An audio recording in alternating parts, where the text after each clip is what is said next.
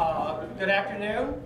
I'm Charlie Stainback, the director of the Berman Museum, and as Justin likes to say, the Ariana Grande of museum world. It's a joke between me and Justin. And a little girl that asked me if I was Ariana Grande famous, and I said yes, absolutely. I have with us today Justin Pavila and Emmanuel Ortega. Emmanuel is the curator of Justin's exhibitions, and Justin is the artist. This exhibition downstairs will be on view until July of the summer of 2019. And the exhibition upstairs, if you haven't seen it, will be on display until December 19th of this year, 2018. Like all of these sort of events, I am required to do two things. First thing is to ask you to turn off your cell phones. And the second thing is to do a sort of heartfelt, articulate, intelligent introduction of these two people. The first thing I have to say is that they are just great guys. Probably some of the nicest people I've ever worked with. Justin agrees. This is our first ever podcast at the Berman Museum. I'm not sure it's the first ever podcast at Science College, but I do know it's the first ever podcast here, and hopefully not the last. Justin is a Los Angeles-based artist. He actually works around the country as well as in Europe. Done many projects, many installations like this one here. His technique, I think 100% of the time now, is using the colored paper mache technique. He graduated from the University of Nevada, Las Vegas, and I would say that if you're traveling around the country, at some point he possibly might be showing in one of those cities, because he's actually quite busy. He's in New York City right now. He just did an installation in Portland a while back. He's going to Denver in a few weeks. He's going to be working there for a few months. So he's very busy. We also have Emmanuel Ortega, who received his PhD in art history from University of New Mexico. He is currently a professor in Chicago at the University of Illinois, and he teaches Latin American colonial art. He has explored the themes of identity, race, violence, and class, and the differences in colonial Latin American art. And he's organized very many exhibitions. I want to say that this program has been co-sponsored with the Science Institute for Inclusion and Equity, the Association of Latinos Motivated to Achieve, and the Gender Sexuality Alliance at Science College. So without further ado, I am going to guarantee you this will probably be the happiest hour and the most fun hour that you're going to have, maybe all semester. Justin, Emmanuel. Nice. Clap for us, please. So, before we get started, we're getting a lot of feedback up here, so maybe we can anybody, is my microphone on? Can you hear me? Okay. Can you hear me? Talk? Can you hear me? There's feedback from his microphone. So can the audio people here? Hello? Can we fix that? Do you need to scoot over this way? I think it's good. Can you hear me? Yeah? Okay.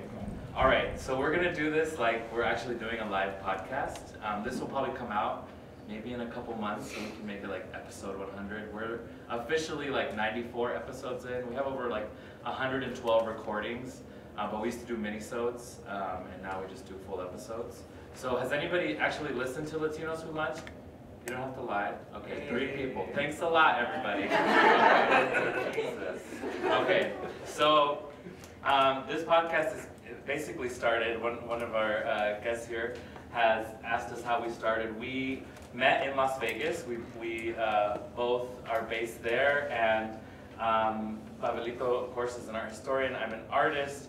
I was working at the Liberace Museum at the time, and also we're gay, if you haven't figured that out. Your hair looks good today, girl. Okay, so we started just getting together, going to lunch, talking, and I'm an avid podcast listener, so I said, you know, there isn't really conversation between like two queer like artists that are Latinx, just talking about whatever. And I am a big fan of podcasts like The Read or For Colored Nerds, which is now The Nod, which were Black-centric podcasts that, you know, just had queer voices and they were just talking about whatever they wanted. So I'm like, let's do it. Let's get together and do it. So we started eating lunch. Latinos Who Lunch is based on the term ladies who lunch, and we thought that would be a funny pun, but at the same time tying into the art world, because if you look at art history specifically, probably early 20th century, thank you, oh my God, you are, okay.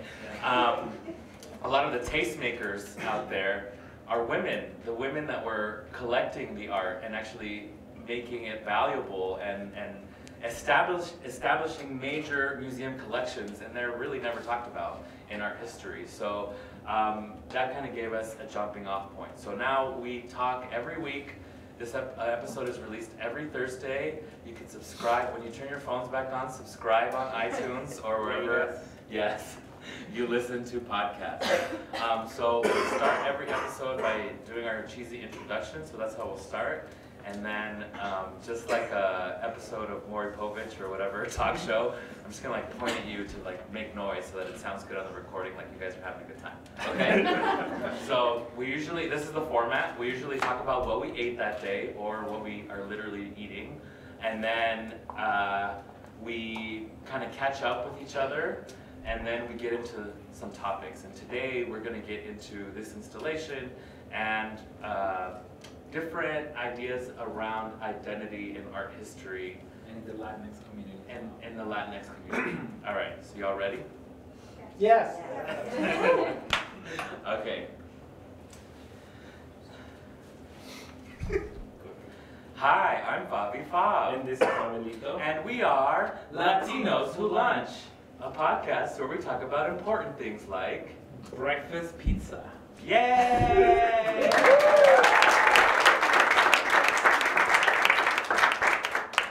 Hello, hello, hello. Good show, good show, good show.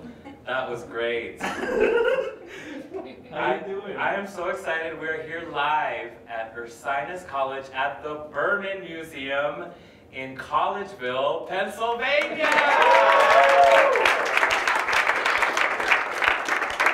I never thought I would be happy to be back in Collegeville, Pennsylvania, but girl, I've been living in the Bronx lately,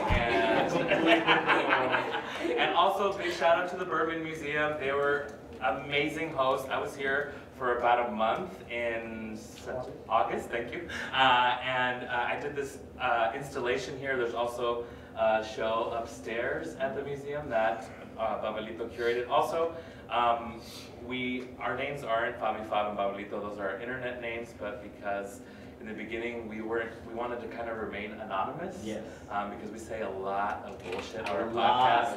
We didn't want that to be tied to our name, but now we're okay with it. We're fine. Now we're getting hired through the podcast, which is amazing. Isn't that crazy? Thank you for that, by the way. Okay, so shout out to Charlie for having us here. Shout out to everybody that works at the Berman, Teddy Caputo, who helped me install this show. Teddy!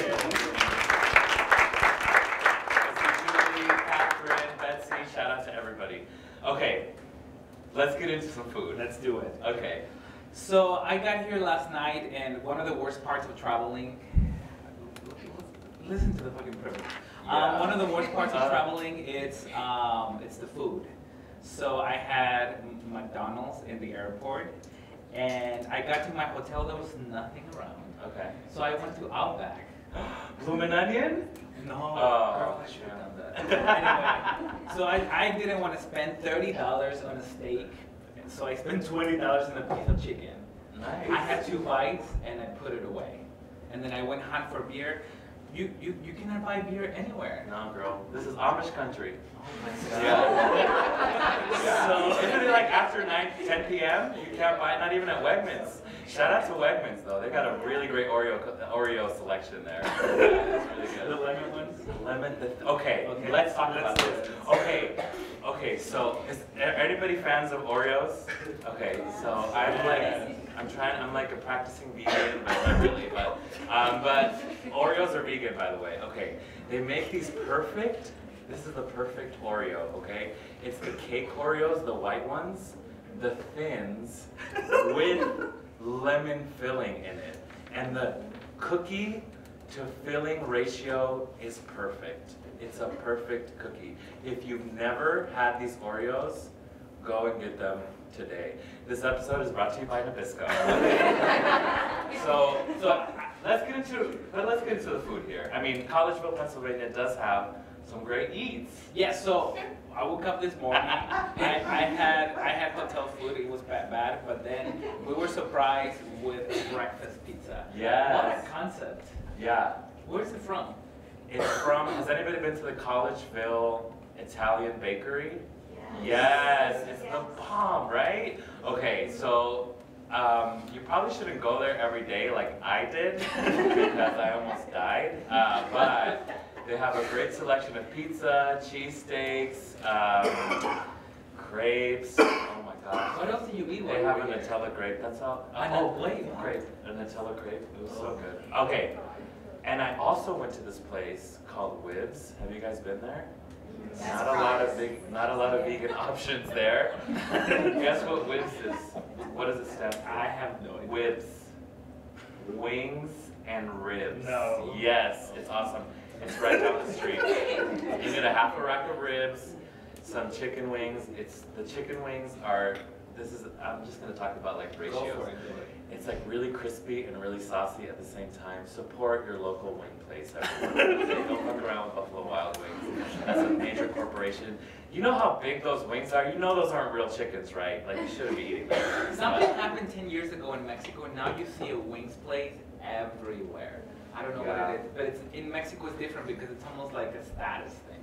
Like you go eat wings, and it's like the preppy people that go eat wings. It's the opposite here. And I remember a friend from Honduras who talked about TGI Fridays. TGI Fridays is the place in Tegucigalpa. It's so weird how those corporate places that are everyday food here, they transfer to Latin America, and it's like its own different monsters. Have you ever been to Starbucks in Mexico? Yeah, it was incredible. I didn't know I had to dress up to go. Also, the Burger Kings are the place to be seen. 2-3 in northern stories Mexico. high. Yes. The play place. It's like you're at a Chuck E. Cheese or something. It's incredible. It's amazing. But I do want to give some shout outs because I did eat in Philadelphia while I was here one day, and I went to this place called South Philly Barbacoa. That place is famous. Has anybody ever been there before? Okay, yes, I recommend it. So, barbacoa. Does anybody know what barbacoa is? Yes, okay. Describe it, Manuelito, please. Barbacoa, the word barbacoa, it's a play with the word barbecue. Okay. But it depends on different parts of Mexico has different types of barbacoa. The way that we eat it is the chivo. ¿Cómo se dice chivo? Goat, yes. But they cook it for hours and hours and hours and hours and hours. In the north, we eat it dry, so we eat it crispy. In Oaxaca, in Puebla, they add a lot of sauce. They add like a tomato, chile type of sauce, and it just marinates for hours and hours. When you eat it, it just falls apart in your. Oh my God. But I don't know how they make it over here. Same way, probably. Yeah. But what kind of barbacoa is it? What style? I don't know because I'm vegan. So, but if you go there, they only serve the barbacoa on the weekends, okay? But if you go there during the week, it's one of those restaurants where they only have like a couple of dishes to choose from, and they change the menu every week. So if you want to make the trek, and there's not traffic, it only takes like 50 minutes to get there. It's like, I think it's in Little Italy. Is that technically where it is now? Because the location keeps changing, but the people that run the place are Ben Miller and Cristina I think Martinez, and they are going to be on an episode of The Chef's Table, which is David Chang. They were on Ugly Delicious before. Anyway, the food is incredible there, so I highly recommend it. Also, the tortillas are the bomb. Okay, so that's what makes a place. That's the difference between a good place Talk and about a it. Mexican place. Yes, because you can have the greatest meat, but if you have a tortilla from the store, forget it. But if you see people, doing their business, yes. Okay, so has anybody here been to Phoenixville? Shout out to Phoenixville. There's a bar every 12 feet. Like, y'all are alcoholics for real here. Okay? And there's nothing else to do, right? Yeah. Okay. So usually you go to these bars and there's usually a fish taco. And I always know when there isn't a brown person as a consultant because they never pay attention to the tortilla. So if you are a person that doesn't know about tacos, specifically you white people in the audience, this is key, okay? Pay attention to the tortilla. Don't just put it in the microwave. Don't just heat it up. You gotta treat that tortilla with respect, okay? The tortilla has like the Virgen de Guadalupe appears in tortillas. Yes, it appeared on the hill of Tepeyac, right? Okay, so when you're making a taco, it's not a piece of bread, it's part of the experience. Make sure you get a little of fat from the meat or a little oil from the veggie vegan tacos that I make. And I totally ate bacon this morning. Yeah. Okay, so I know. When I saw you look for a second piece, I was like, okay. Well, when in Collegeville. Okay, so make sure that you put that tortilla on the pan where you cook the meat, and make sure that it's warmed up. Sometimes if it's a little crispy too, it's perfect. So there's nothing worse than a cold tortilla on a taco, right? Am I right? Right. Okay. Oh man. So anybody have any shout outs for any good food places around here for all our listeners that are gonna come visit the Berman Museum after this? Shagun Fine Indian Cuisine. Yes, there's some fine Indian. What is it called? Shagun. Shagun. They have a buffet. They're really good. The syrup in their Coke machine is like on point, like the bubbles to syrup ratio. It's perfect. It's great. I love that. So we should stop talking about food for a second. Yes. And I think we should get into some terms because we use this language and I don't think a lot of people are familiar with some of the things we are talking about. So how many, for example, of you have heard the term Latinx as opposed to Latino or Latina? Oh, that's good. Every time we have a presentation, there's more and more people into it. Yeah. The term Chicano, for example, or Chicanx. So these are terms that in the Latinx community we use a lot, but I don't think a lot of our listeners know exactly what it is. So why don't we start with Latinx? Yeah, so we are Latinos who lunch, and I think that when we started the podcast, the term Latinx wasn't in vogue yet. It was just starting. It was just starting. I think one of our first episodes was with another podcast, and we discussed the term. And so Latino, let's just start with that term. Latino or Latina is a general term to describe somebody that's Latin American, specifically That lives in the U.S. that lives in the U.S. Otherwise, you're referenced to as Latin. Latino or Latino Americano. Latino Americano, Right. yeah. So it's kind of an umbrella term. And so adding the X to Latino or Latina makes it gender inclusive. So it's Spanish is a gendered language basically, so everything is Latina or Latino, right?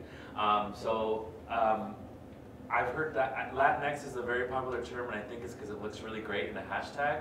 And I think that, I don't know if you would agree, Pablito, but the internet is changing language at a very rapid pace. Right. Before, I noticed that pop culture would do that, right? Like Beyonce, Destiny's Child, for example, they coined the term bootylicious, and it made it into the dictionary after a few years, right? That's right. Beyonce says conversate instead of converse. We say conversate, right? Whatever Beyonce says is We law. follow. Yes. So, And that's happening now with academia and the internet. There's a lot of pushback because academia, right, colleges, where you're at now, they are bubbles. They are kind of bubbles, but they're also the people that are shaping language and changing, what's the word I'm looking for?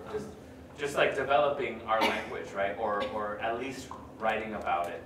And so with this Latinx term, I feel like there was a lot of pushback. It was the opposite. So in fact, adding the X, it's a nod to Nahuatl, to the language of the Aztecs. Ooh. So for example, Mexico, the original way of pronouncing it is Mexico, for example.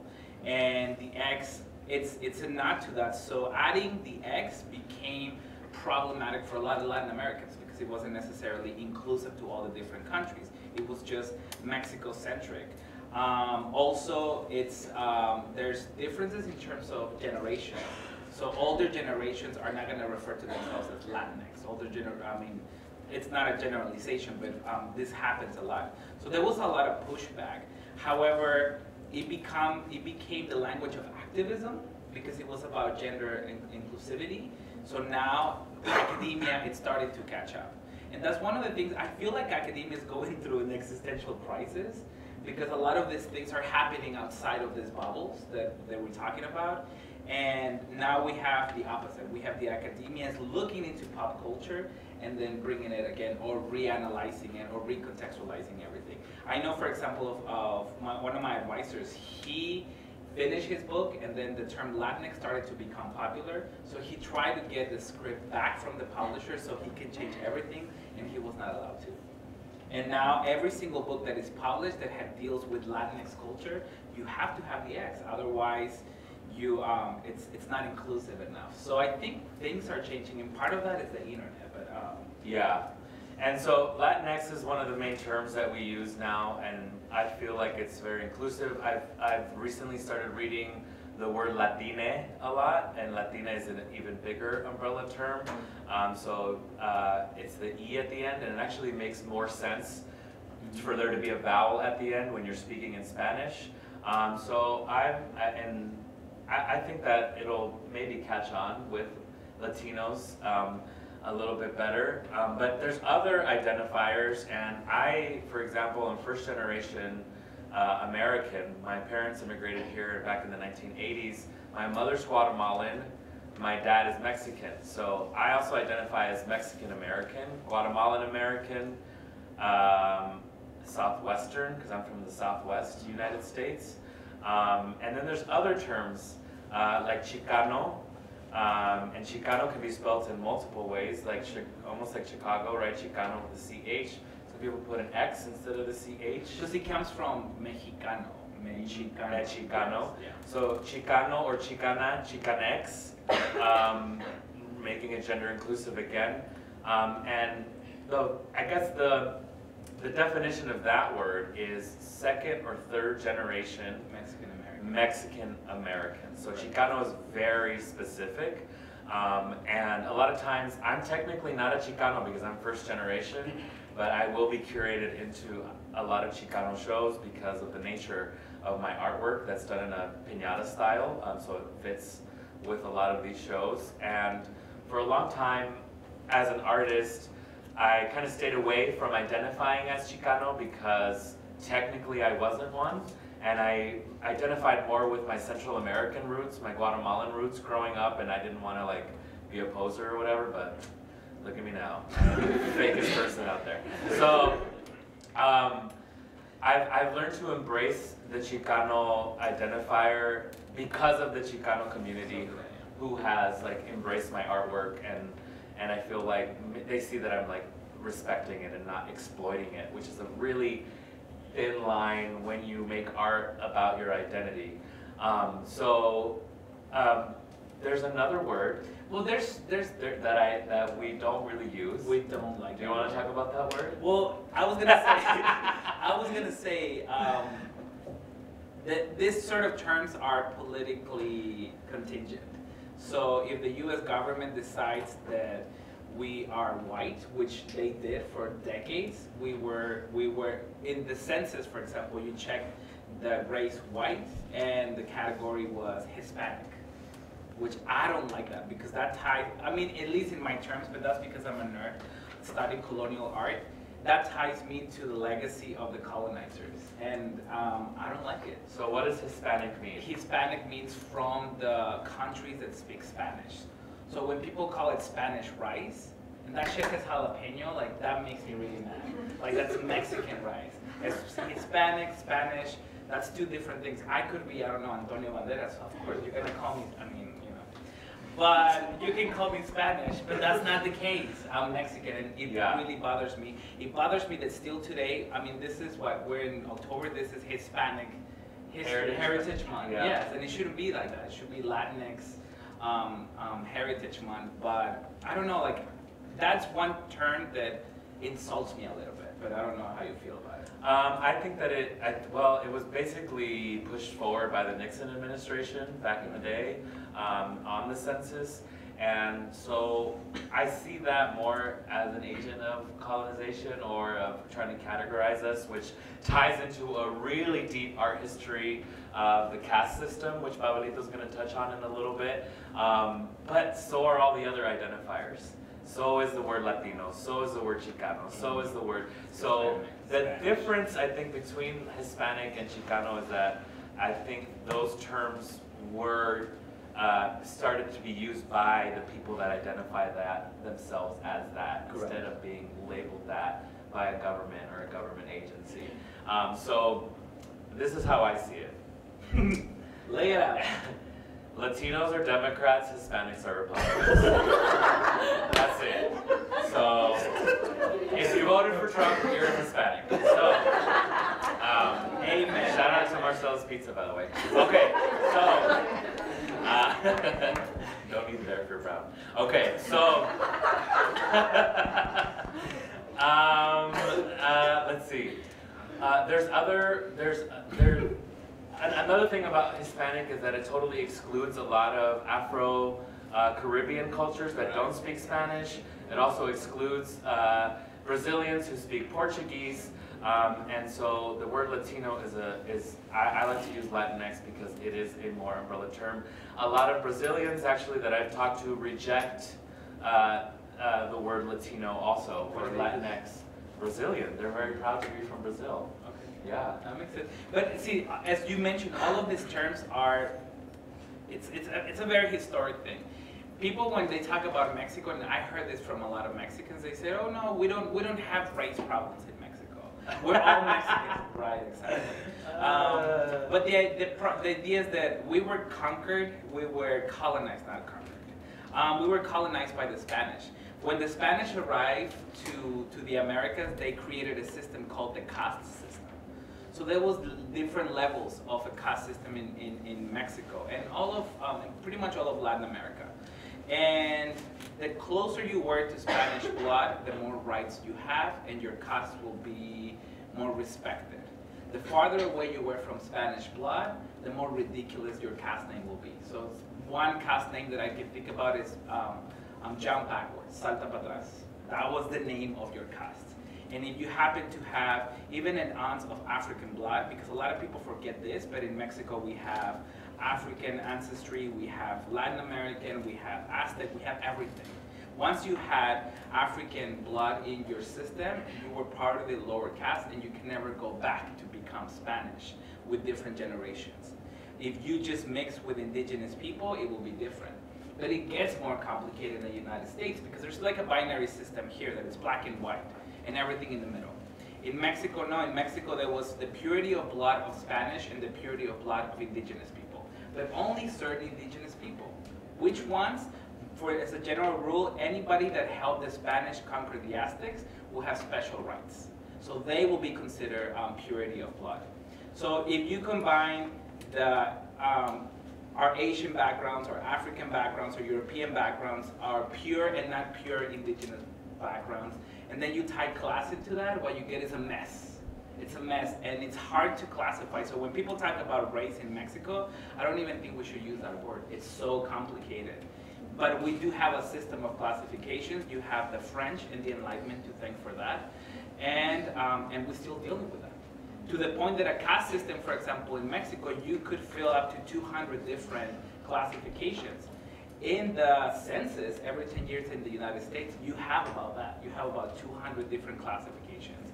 So in a way, nothing has changed. And it really affects not only the way that we communicate each other, because race is something that we do to each other, right? Mm-hmm. But it affects policy, because we see it every day, especially with this fucking administration. Yes. Yeah. And something, so more on the casta system or caste system, if you go to a museum, usually if they have a Spanish colonial section, they will always have caste paintings because they were so common in Latin America. They're literally painting, sometimes they're like about this big, like 2 feet by 2 feet, and it shows a couple and a child. So, for example, a mestizo, which is a term that a lot of people still use, is Spanish and Indian, and the result is a mestizo. So you will have father and mother, and then the little kid at the bottom. It's almost like the Holy Family type of paintings. So it works from the bottom, which is usually black people, because that's still the case still in this country and all over the world. And then it goes all the way up to the whitest Spanish. of the white in Mexico or in Latin America that happens to be Spanish. And there were about 16 categories of caste that were made it into paintings, and then after that, you were not considered part of the caste system, at least in images. And those images will be consumed by the Spanish. And that's how people that's how people exoticize Mexico, which is still a problem today. There's like a whole visual culture of the way that Europe has exoticized Mexico, the way that we have been portrayed as violent, as lazy, as barbarians. Those are still stereotypes that we're dealing with today. And in a way, they have been around for 500 years. Yeah, so a big message with Latinos Who Lunch, and we always talk about it on our podcast, a lot of people, specifically white people, will say this term, and if you're a person that says this term, stop saying it because it's racist and white supremacist. I don't see color, right? If you don't see color, well then maybe you're blind, because we need to see color, right? It's a reality. It's a reality. You can pretend that you don't see color, but everybody sees color, right? And we should see color, and we should acknowledge color, and we should use our privilege. As myself, doing this podcast, I thought I was super Mexa, super Guatemalan, and people started asking me if I was Mexican, and I'm like, what are you talking about? I am a white passing Latino, depending on where I am in the world. So I didn't recognize that privilege because I'm white, right? So when white people realize that privilege, that's when you can start actually doing good and ending racism, right? So acknowledging color is actually a way is the beginning to the end of racism, right? Pretending it doesn't exist never solves anything, right? Maybe it puts a Band-Aid on it, maybe it lets you sleep better at night, but it's never the solution for anything. I smoke a lot of pot sometimes to fall asleep at night. That is a solution sometimes, right? So, because it's legal in the state. It's legal in Nevada. Calm down, everybody. So, yes. There's this place right by my house. Oh my God, it's like a music video in there. They call them bud tenders, and they're like these sexy ladies, like in lab coats with like it's very problematic. But it's like a Snoop Dogg video in there, and anything they sell me, I'm just like, yes, I will have the lemon poppy seed vape. Sure, great, I'll take it. I'll take 3 of them, perfect. Okay, anyway, don't travel with them. It's not a good idea, they'll put you in a room for a while. Okay. But another way that the caste system affects things is art making. So for example, in Mexico, if you were of Spanish blood, you could make religious images. But if you were not of Spanish blood, you were not allowed to. And that affected the whole entire colonial period. That after Mexico gained its independence in 1821, they established an art academy prior to that. And the art academy only allowed Spanish or Creole artists to work. And that's where we get, for example, artists like Jose Maria Velasco that you work with, who had the privilege of working under the academy and they were allowed to make images that still have an impact today. But I wanted to ask you a little bit more about that, about why you chose, for example, artists like Jose Maria Velasco. Why are they representative to you, to the idea of being Latinx or Hispanic? Yeah, so right now, for our listeners, we are sitting in a room that is a full-on installation, and it is a blown-up version of a Jose Maria Velasco painting from the 19th century that is part of the Pfeiffer Wing here at the Berman Museum at Ursinus College in Collegeville, Pennsylvania. I was really attracted to the paintings of Jose Maria Velasco, and if you haven't seen them and you're here in the audience, if you go upstairs, I believe there are books with his paintings, so you can see the paintings that I'm referencing with this installation. This is the Valley of Oaxaca that is being displayed here. And when I first saw these paintings, I was actually sitting in on one of Babelito's courses at UNLV, Mexican Art History, right? And I was really... You were Snapchatting, I remember that. I was not. Yeah. Well, Snapchat is dead. Don't use it anymore. Rihanna said. So, I don't. It's for little kids now. I can't even. There's too many filters. I don't know what's happening. So, okay. So, you know what? You know. Okay. So we're like in our early 30s. Say it. I'm not. I'm late I'm 30s. yes. Bitch is old. So, I got to the point where like I'm mad at Instagram because they keep fucking it up. Every single day. And I'm like, I don't understand what kind of filters on here. I miss the old days. And then I was at a bar in New York the other day, and I said, the music's too loud in here. Like, it's you have crossed the threshold. Yeah, I'm just gonna stay home now. Okay. So you were sitting in my class. Okay, great. Yes. And I saw the work of Jose Maria Velasco, and they're beautiful paintings, almost like a postcard. And I'm like, wait a minute, I've been to that part of Mexico, and it doesn't look like anything like that, right? So I was really taken aback by the romanticization, right, of Mexico, and this almost European, well, this very European style of painting that was portraying Mexico.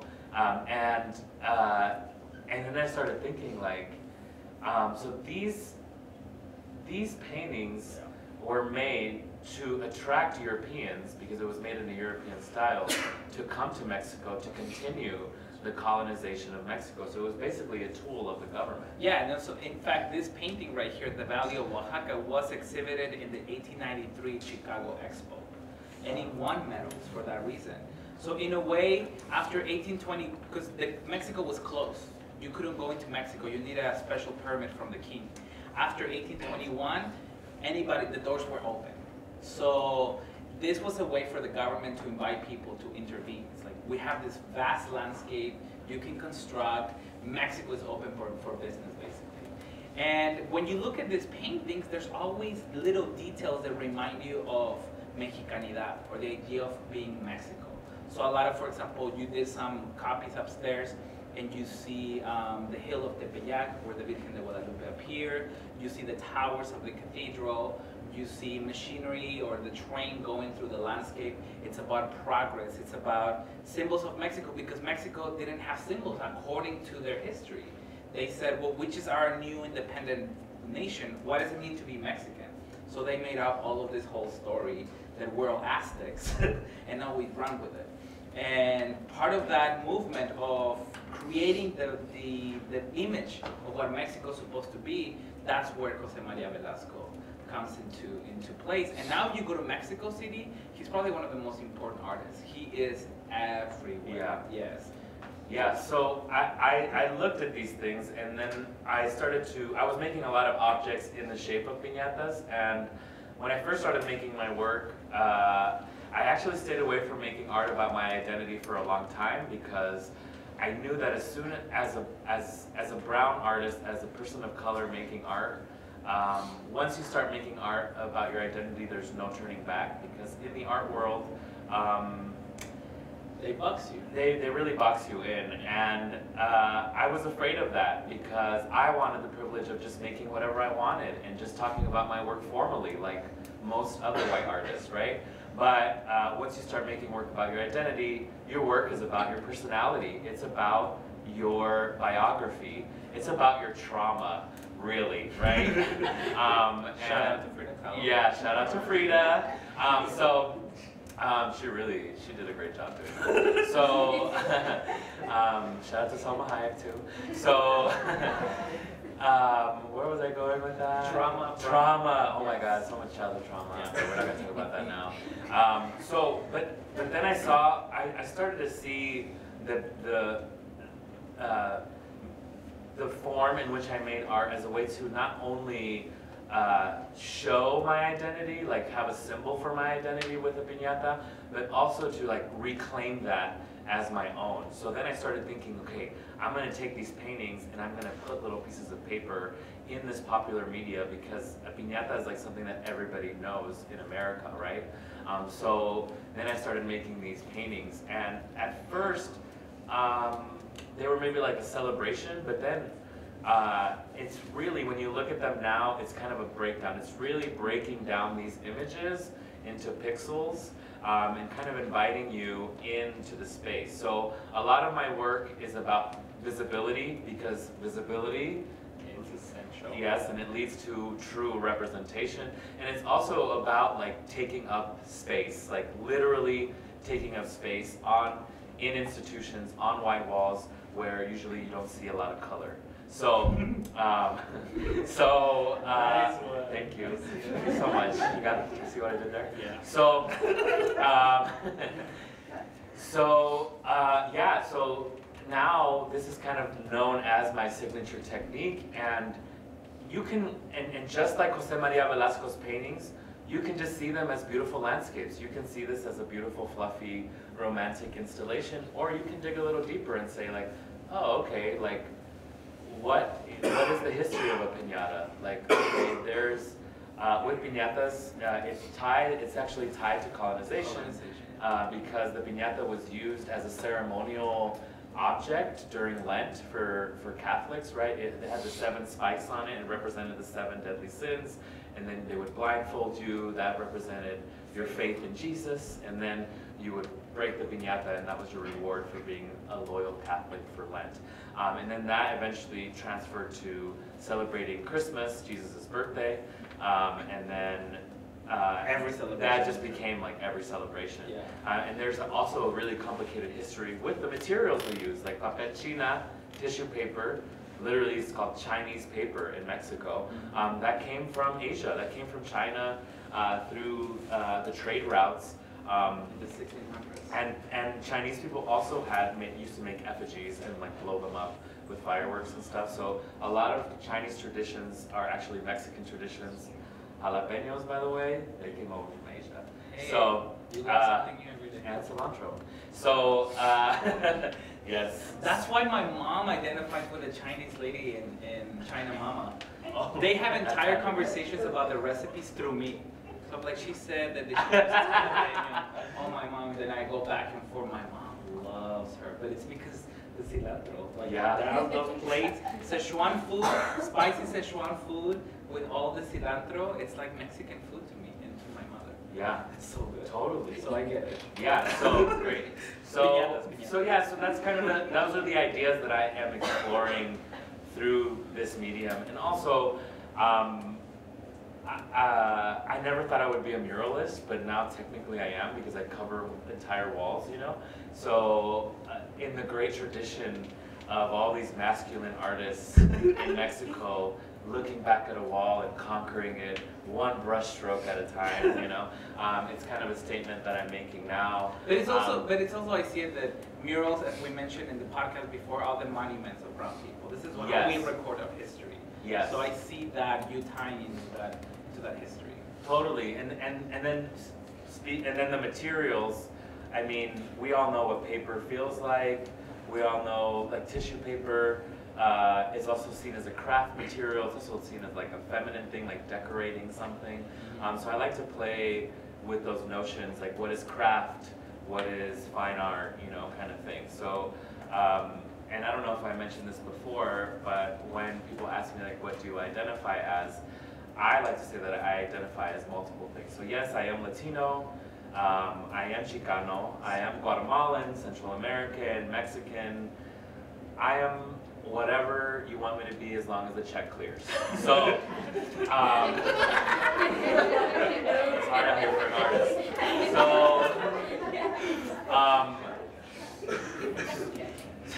So that also ties into my artwork. I want it to be accessible. If you think my artwork is craft, amen to that. That's great. I'm doing an exhibition next year in Houston at the Houston Center for Contemporary Craft. And then the next month I'll be at the Carter Museum in Fort Worth, right? So I'm playing with those lines on purpose, and I think people are finally paying attention and seeing that I'm making a statement based on the materials that I'm using also. And it's also a testament, when I see people write about your artwork, I love it, because either they exoticize you or they paint you as a fine artist, because we work with those categories. Coming back, how I'm tying everything, because people work with those categories. So we have to be a fine artist or a craft artist or Latino artist or a white artist or a black artist. Like, it always has to be something. It can never be just the idea of creating something for self-expression. Yes, and you said a word that I think we should touch on, exoticization, right? To exoticize something. Yes. So has anybody here been to Mexico? Raise your hand. Awesome. Was it like anything that you've seen on TV about Mexico once you got there? Absolutely not, right? It just depends on where you go. If you go to a resort town, yeah, it's gonna look like a resort town anywhere you go. Shout out to Cancun. So, but if you really go to Mexico, you'll realize that there's a big difference. And so, there's a popular movie that just came out recently that we talk a lot about, and it's called Coco. Has anybody seen Coco here? Yes. So, Coco, the movie Coco, is still doing the same thing that these Jose Maria Velasco paintings did. It's selling Mexico. It's the same thing that Frida Kahlo's work, Diego Rivera's work did, and it's just a continuation of that same legacy. So if you watch Coco, it takes place in modern day Mexico. If you watch the movie, for some reason, Miguelito still has a VHS. I don't understand that. There's no cell phones. They're more expensive than DVD players. Right. So why would he have that? There's no cell phones. I think I saw maybe one car, like one truck, in the whole town. Everything was made out of Adobe. Trolleys. Yeah, there's trolleys. So pyramids. In the afterlife. Actually, the afterlife is more modern. If you watch the movie, the afterlife has computers, and the town where they live in doesn't have computers. Yes. And synthesizers and like keyboards compared to the town where Miguelito's from, which is based on a few towns like Huacachula and a couple places in Michoacan, I think, which we've been to. And I'm like, if you go anywhere, I mean, if you go, people have computers and cell phones everywhere, especially, I mean, they got their YouTube playlist going, you know. Yes. Yeah. So it's these same tropes that keep being repeated within our history and in popular media that we see today. And that keep boxing us within the same category. Yes. Yes. And that's what happens when you don't see these things. You don't see color. Yes. So now this is the part of the podcast where we normally recommend things. We try to recommend a podcast or music, but when we do this type of events, we allow the audience to ask us questions so we can feel a little bit of the conversation. So But before we do that, we're going to take a little break. oh, we should take a break. Yes. Give us a little commercial break music. Okay.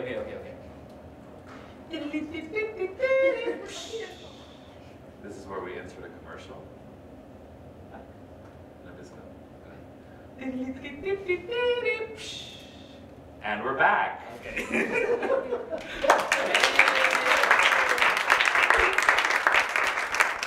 We're back here live at the Berman Museum at Ursinus College in beautiful Collegeville, Pennsylvania.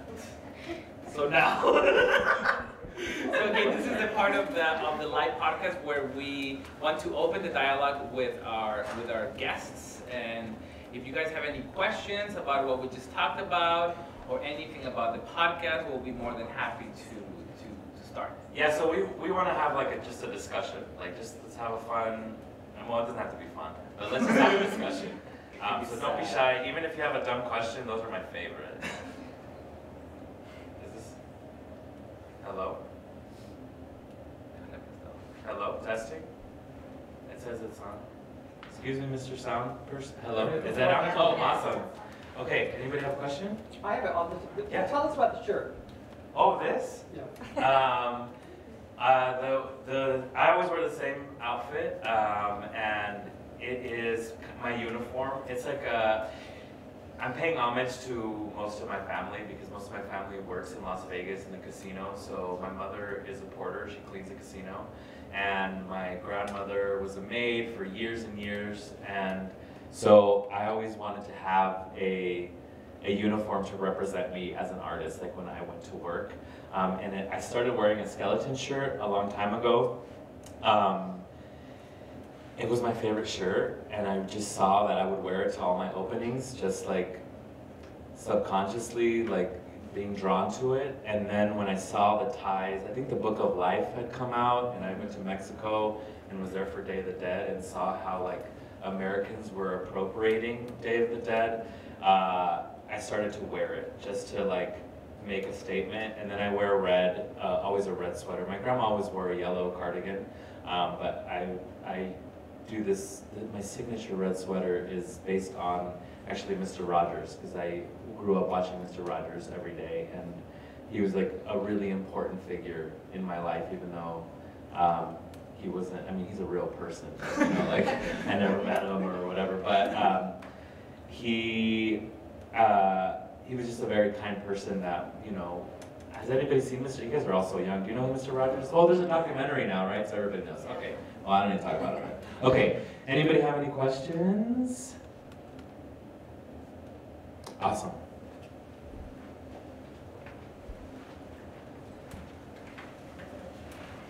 Thank you, guys. This is the first time that I see you, that I hear you.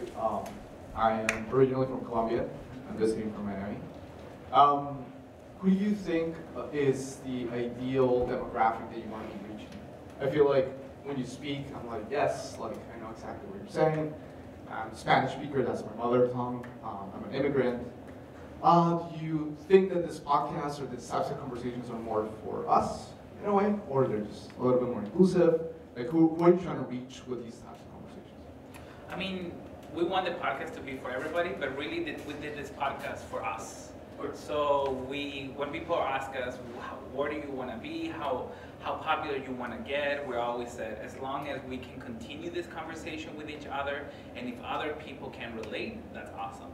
We've been fortunate enough that we have been able to reach a lot to Latinx undergrads, especially Chicano undergrads in different parts of the country. They are the ones that are more involved in our conversations. However, we were first featured by one of our fellow podcasts called Super Mamás, and we gained this huge audience of Mexican mothers, of Latinx mothers. So I don't know if I have a target goal, but I definitely do think that as long as you can see yourself reflected in our conversations and you can participate in the dialogue, that's what makes me happy. Yeah, I think that the way that we are doing this podcast right now is maybe for a wider audience. And I think that when we are actually doing our podcast, our format has kind of evolved based on what our listeners have requested. Yeah. So at the very beginning when we did this podcast, we said, you know, we're just going to have, it's going to be a conversation between us two. Yeah. So let's not even like include the audience. Let's literally just talk to each other and record it. And then eventually we started getting a lot of listeners emailing us, so then it was more direct towards the listener. And now I feel like, yes, most of our audience is Latinx, but I think we just try to be like honest and have frank conversations. And sometimes our entire episodes are in Spanish, so they're really for us, you know? And but we're not excluding anybody. If you want to sit in and listen, because that is how I've learned so much. Some of my favorite podcasts, for example, I'm listening to a lot of podcasts led by queer women of color right now, and that's not who I am, but I love to listen to their perspective. Like, there's this podcast called Marsha's Plate, which is 3 trans people, 2 trans women and a trans man, Black, based out of New York.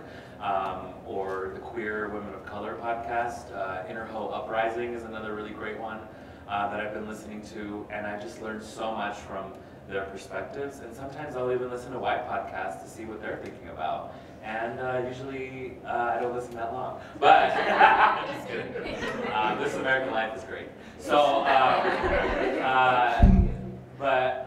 yeah. So I think that yeah, in the very beginning, it was like just for us. We're gonna do this for us, and then it kind of evolved after that. Yeah. Charlie has the mic. If anybody else has a question,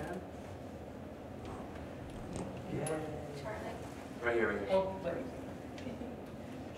how did you decide on the name of your podcast? Oh. We went back and forth for a while. We didn't know, and we knew that we wanted to eat because we love to eat, and that's how this conversation started. It was through coffee shops and taco shops, and we would always find ourselves staying there much longer than we needed, having this conversation. So we knew that food was important, and food is the center of our culture too. Everything happens in the table. And then we mentioned it to a friend after, what was the name of that class that we used to do? Oh my, we should do this aerobics class called Mixed Fit, which is like Zumba, but like hip hop. So after Mixed Fit, we told the concept to a friend. Our friend is like, oh, so like Latinos who lunch, like ladies who lunch. And we're like, yes! Yeah, so it just came to us. Yeah. Yeah.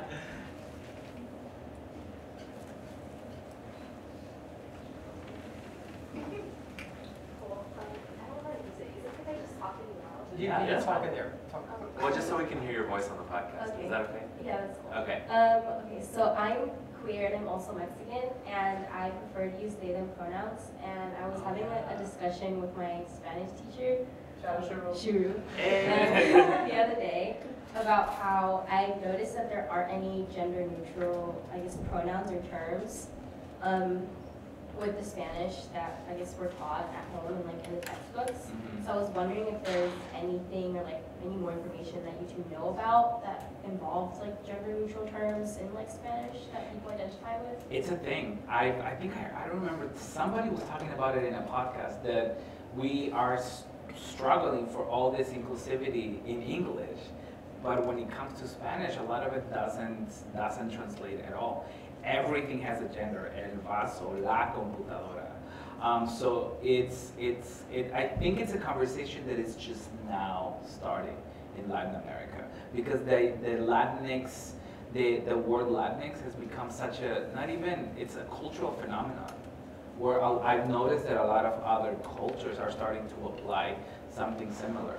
So I think we're gonna get there. We're slowly starting to get there, but those conversations in Mexico, for example, are just now starting. So we have to, I feel like we have to wait to see what's gonna happen. But I think that these conversations about queer culture in Mexico, even though they've been happening since the colonial period, in the popular realm, they're fairly new.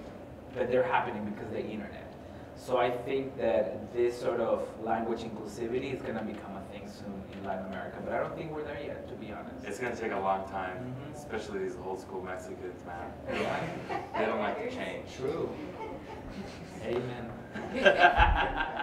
Well, I mean, and to be honest, it's taken me a while to just to be completely honest, like to respect people's choice of pronouns, right? Like, it still trips me up. I still have to think about it. Not as much as I used to be able to, but it does take time, especially when you've been taught from a very young age to identify he, her, right? Like, now I have a lot of genderqueer or non-binary friends, so I'm getting more used to it, but it just takes a little bit of time. But like Pablito and I have mentioned on our podcast, like, imagine trying to explain the term Latinx to your grandma. She'd be like, yeah, like, I don't have to get nobody to have that. Yeah, exactly.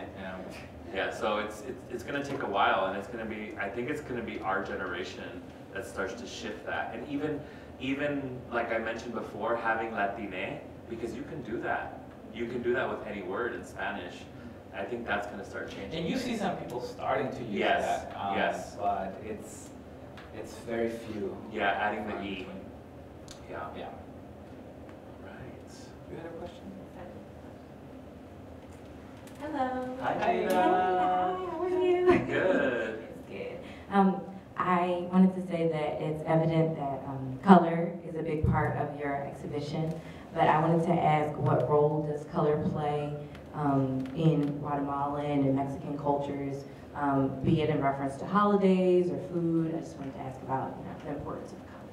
That is a big thing. I just came back. When I came back in the summer, I was in Puebla giving a workshop, and it was 2 months of different scholars coming in and giving different workshops, and the theme was color.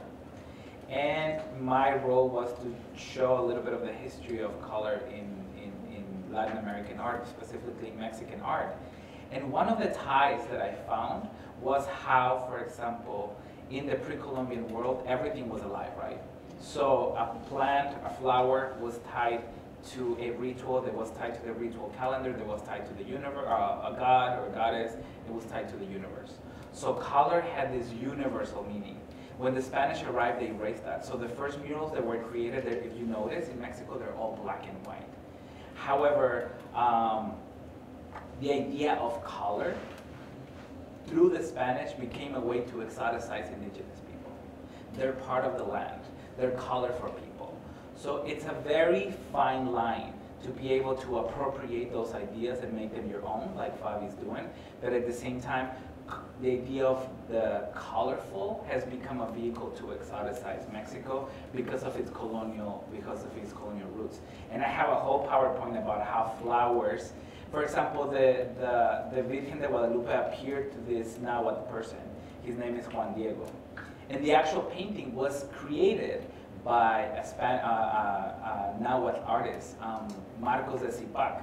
But history denied that. They said, no, the Virgen de Guadalupe was painted by God through an indigenous person. So now you have all these paintings in the 17th century of Juan Diego holding a palette full of flowers.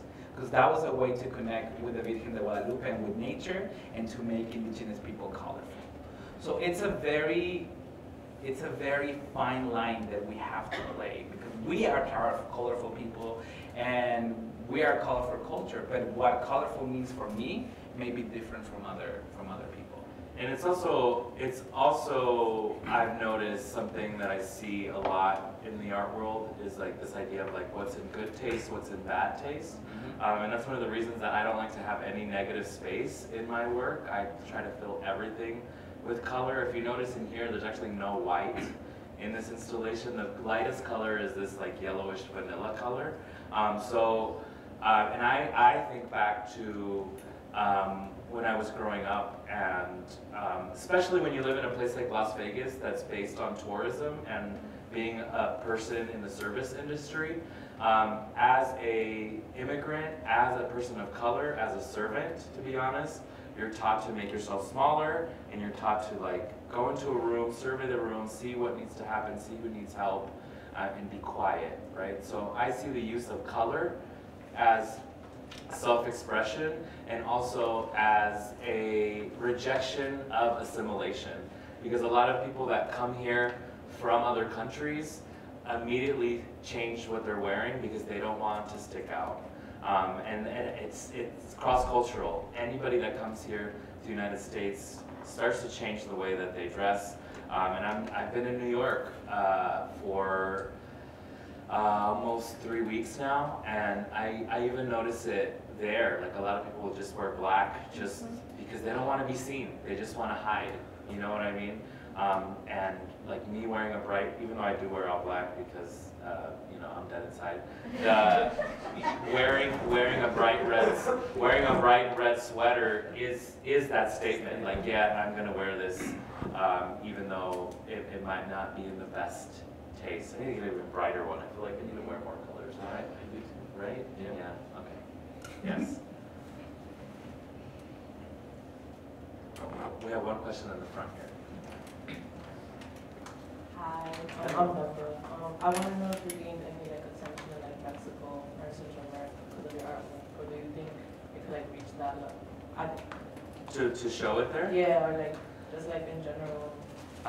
Yeah, I actually just showed in Mexico for the first or second time this year, so I think the work is getting a little bit more attention there, which actually makes me super happy because a lot of times, just to be honest, my work is seen as an exoticization of Mexico. It's like seen as the same thing as that we're kind of like fighting against, yeah. you know? But they don't look away.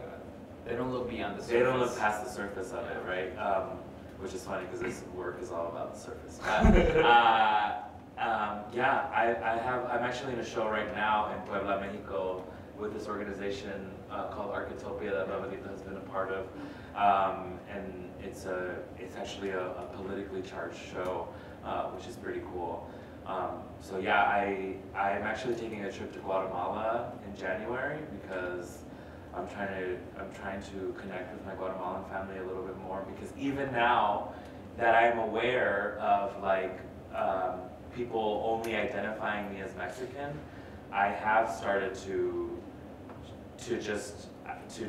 like bond more with my Mexican side of my family, also like make work specifically about Mexico. So I'm excited to go to Guatemala to just reconnect with my Central American roots. But then there's also that fine line of like, am I gonna be this person going in and looking at all these exotic people in colorful clothes and making art about that? I don't want to do that either, you know. So yeah, I would actually love to show more in Latin America. And I actually had a huge lesson when I was in Mexico and did an artist residency there, because I was making piñata sculptures and putting them out on the street as interventions. And Mexicans were like, why the fuck? Like, they didn't even, they're like, oh, a piñata hanging in the street in Mexico. Nobody saw it. Like, it's just part, it just looks like it's part of the landscape. And I'm like, oh my God. Like, nobody sees my art here, right? So that was a big wake up call for me. Yeah. Right here too. What part of Guatemala are you going to be raised in? All over. So the first week I'm gonna do the tourist thing, and like my cousin and I are just gonna go all over the country and see all of the things white people see, like the ruins and the lakes and the whatever, and then we're gonna go to Balan, where my family's from, like, and they're from this tiny little place in the jungle called El Cubilete. Yeah. No, in Guatemala. Guatemala. It's called. My dad's side of the family, they're from Durango, Mexico. So they're from the north, landlocked. Yeah. Yes, yes. That's right. I think we're gonna go there. Yeah. Are you Guatemalan? Yeah. Yes, Chapina. Okay, great. Okay, great. Oh my gosh. Okay, can I ask you a question? Is there a big?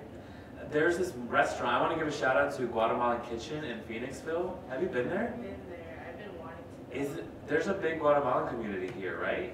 Apparently. Yeah. I don't know. I'm not from I mean, maybe I saw them all there. In Phoenixville? Yeah, I noticed. I saw like Latinos or something. Yeah. Let's go right now. Awesome. I'm down. If you're trying to be bougie in Guatemala, go to El Puerto de la it's called. Okay. It's really good bougie, but it's good. Great. I'm feeling bougie. Let's do it. Awesome. Okay, any more questions? One more. All right. Let's do one more.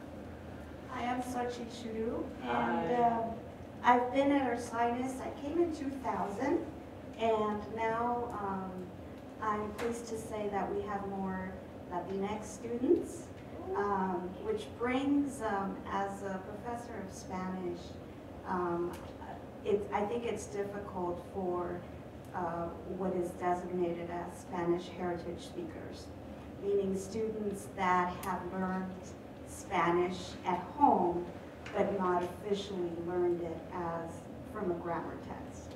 Could you speak a little bit about that as to, because I see the frustration, and I'm trying to,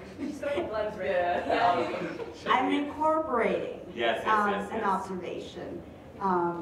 Unfortunately, I used to teach at UNM, and I used to teach Hispanic heritage speakers, but that's another thing. That's a so- whole other monster yeah. in Mexico, yeah. So, unfortunately, I don't have, or we don't have the population here for me to teach using other teaching methodologies. So could you speak a little bit as to the use of Spanish specifically in different venues, yet welcoming everyone, the different types of Spanish? Yes. Does that make sense? I can speak on that.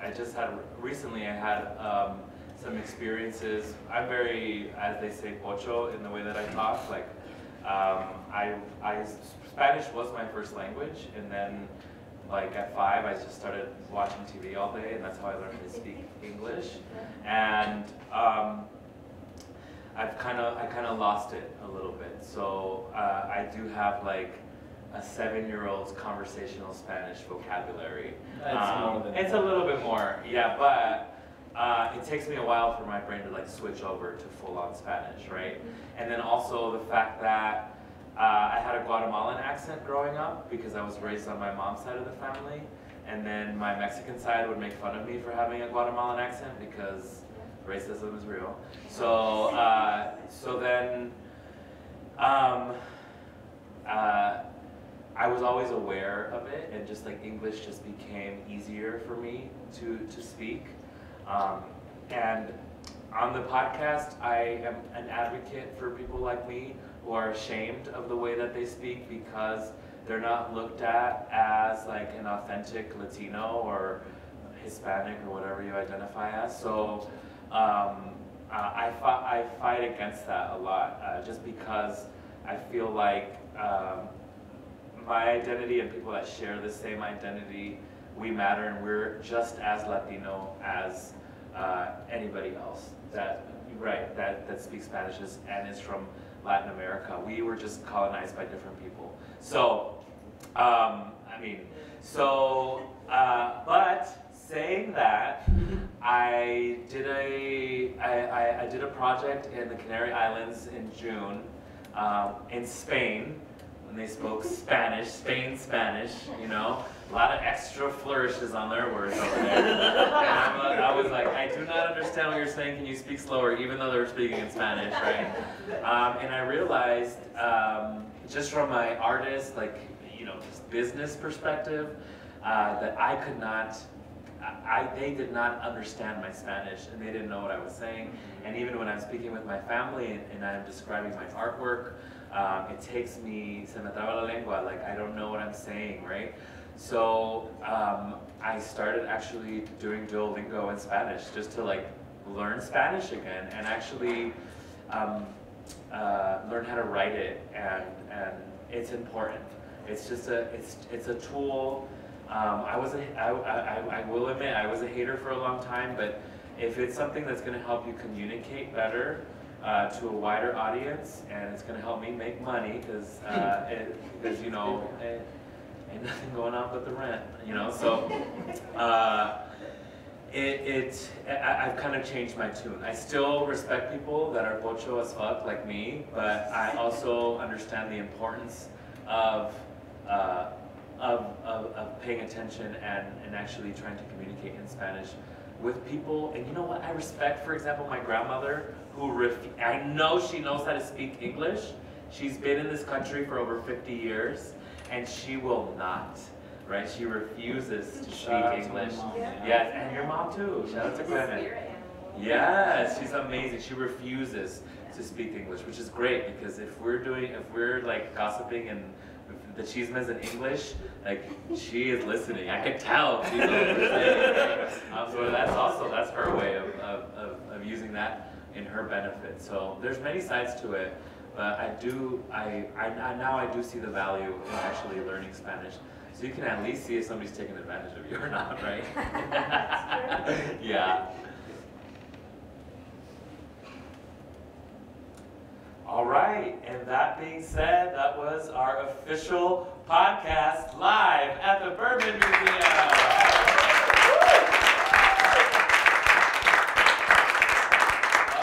Big shout out to everybody that works here. I had an amazing time working here, Pablito. The same. I think that it is spaces like this that appreciate our worth and appreciate our work that really push us to continue doing this type of project. So thank you, everybody. Yes, thank you all so much. It's been a great experience.